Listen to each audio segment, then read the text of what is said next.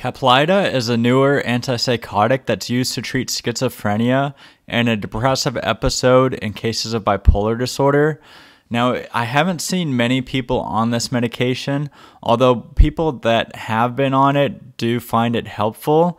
It's pretty easy to dose. It's just one capsule taken at 42 milligrams.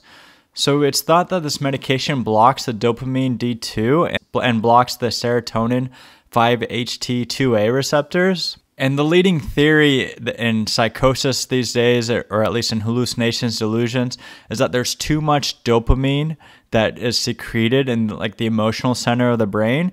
And so this medication will calm that down by blocking the dopamine receptors and decrease that interaction. Also, it's thought that dopamine may play a role in mood disorders, like maybe depression has too little dopamine, maybe bipolar has too high dopamine, and so perhaps it helps regulate the dopamine levels in cases of bipolar depression to where it's indicated for that. With all antipsychotics, there's many possible side effects with this type of medication, but most notably, and what needs to be regularly monitored, is the weight and the appetite. So there can be a tend to increase cholesterol levels, increase blood sugars, and so periodically the cholesterol and the blood sugars should be monitored, as these can affect over time. Also, this medication, like any antipsychotic, if taken over a long-term period, like several years, there can be increased chances of side effects like movement disorders, meaning like people may notice shakes or tremors.